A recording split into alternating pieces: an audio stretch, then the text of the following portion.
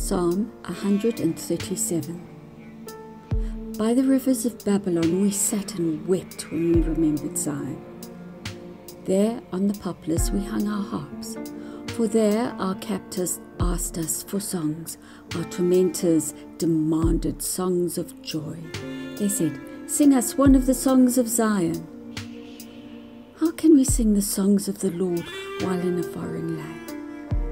If I forget you, Jerusalem, may my right hand forget its skill. May my tongue cling to the roof of my mouth if I do not remember you, if I do not consider Jerusalem my highest joy.